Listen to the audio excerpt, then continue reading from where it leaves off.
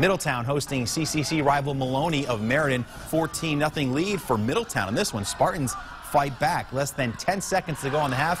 Quarterback Elliott Good with a laser to Maurice Brackett. 2-point conversion good. 14 all at the half. Third quarter, Maloney on the move.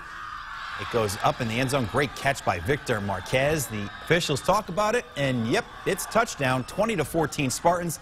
Late in the fourth quarter, fourth down for the Blue Dragons. The pass is incomplete, and that's your ball game.